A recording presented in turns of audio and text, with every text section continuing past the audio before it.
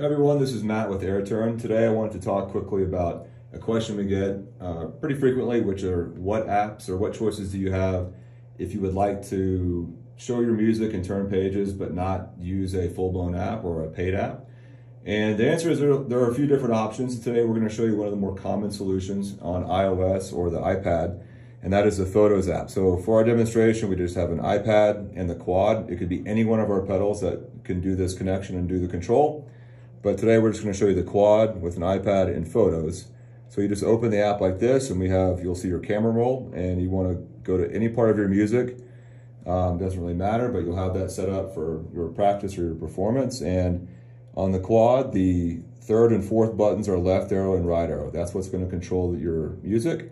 So you've got it here. So if you want to go to the next page, you're just hitting right. If you want to go back, you're just hitting left, and it's really as simple as that. So yeah, the answer is you do have several different options for your music. If you don't want to use a full-blown app, just your regular old Photos app on your iPad will do the trick. All right, thanks.